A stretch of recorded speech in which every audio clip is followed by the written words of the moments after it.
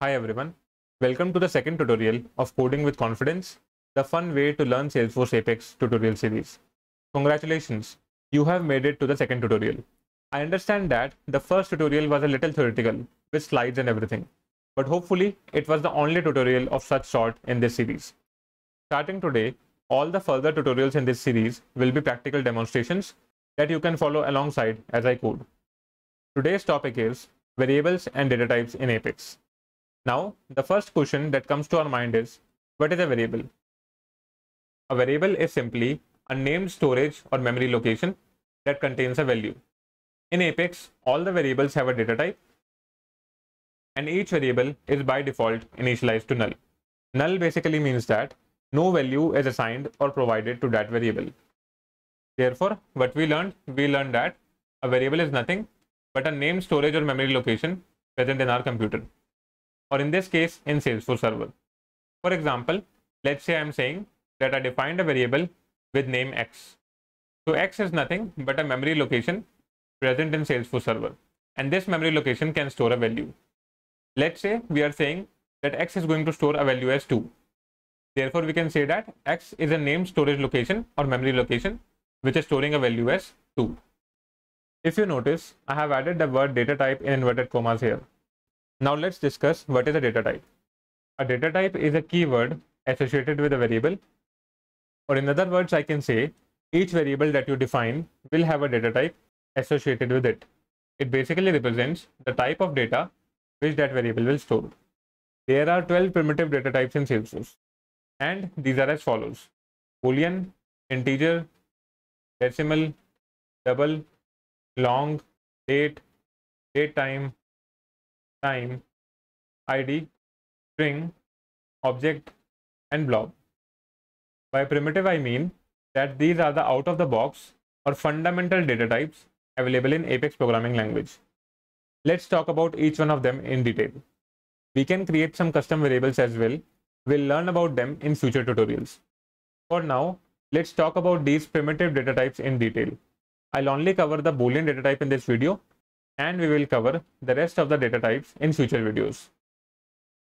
What is a Boolean data type? A variable of Boolean data type can store only one of these two values, true or false. Example of a variable having Boolean data type is as follows: Boolean is qualified and then a semicolon. Let's see what we have done here. In order to declare a variable, we follow the format data type, then space, then we have the variable name followed by a semicolon. For example, here you can see Boolean is the data type, then we have a space here, is qualified is the variable name, and then at the end we have a semicolon. In this example, it signifies that this variable has a name is qualified and is of type Boolean. That means it can store only true or false. In Apex, we add a semicolon at the end of almost each line. For example, you can see we have a semicolon here as well, and here as well. Even in the previous tutorial, where we just had hello world or welcome to SFDC stop, we had a semicolon here as well. Semicolon basically means the end of current line of code. There are some scenarios as well where we don't add a semicolon. You will learn about it in the future tutorials. For now, let's understand this code and let's see what we have done. We have defined a variable named is qualified, and this variable is of type Boolean. That means it can only store true and false. As you remember that each variable is by default initialized to null. So we can say that this variable is having a value as null, or we can say this variable is not having any value, neither true nor false. So we are saying we defined a variable and then we have a print statement, because if you remember from the previous tutorial, this is how we print a statement on the debug. So the print statement is saying value of is qualified Boolean variable is, and then I have a plus, and then the name of the variable, which is nothing but is qualified. Let's run this code first and let's see what happens. So I'm going to select these two statements, and then I'm going to open my command palette once again using Command Shift P or Control Shift P, and I'm going to use this command, execute anonymous Apex with currently selected text. It will only run this code which we have selected. Let's execute this. What we have in the output? In the output, we are having value of is qualified boolean variable is, and then it is showing me the value of this variable. So this variable is not having any value currently, which is why I'm getting the value here as null. If you notice what Salesforce did, it automatically replaced the variable name with the value of that variable. So as the code is running, if you write any kind of code, as it runs, the variable name is automatically replaced by the value of that variable. Now the question is, how can we assign a value to this variable? This is how we do it. So what we have done here, we are saying is qualified is my variable name. It is going to have a value which is nothing but false. Here I am saying is qualified is equal to false. You might have studied maths.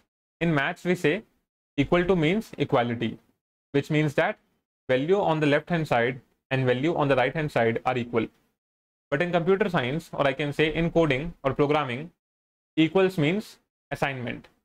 This basically means that we are assigning the value false to is qualified variable. So we are saying that is qualified variable will now have a value as false. And again, we have a semicolon at the end. Now let's execute this whole code. I'm going to execute this command again, sfdx execute anonymous apex with currently selected text. And this time I have selected this whole text starting from line number 35 to line number 40. As this code is executed, you can see that I have two statements printed because I have two statements here.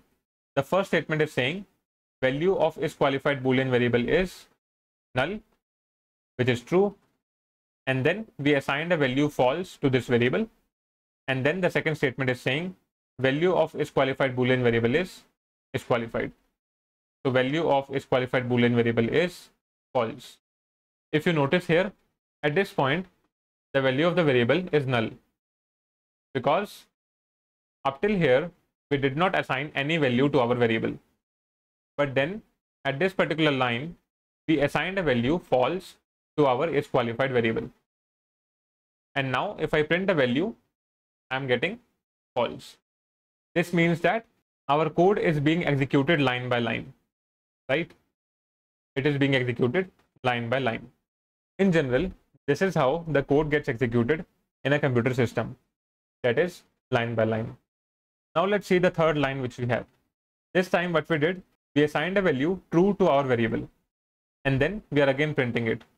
So we are saying value of is qualified boolean variable is, and then the variable. Just in case you are wondering about this plus, it is doing nothing. It is just joining these two statements.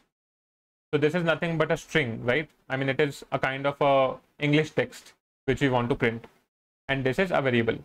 So in order to join these two in a single line, we are using plus. I'm going to execute the whole code again from start till the end. So I selected the code from line 36 to 43 in my system. That is this whole snippet. And then I can open my command palette and I can again say execute anonymous apex with currently selected text. If you see, this time we have three statements, which are these three. In the first statement, I am getting value of is qualified boolean variable is null. This is true because initially there was no value assigned to my variable, so it is coming as null. Then I am getting value of is qualified boolean variable is false.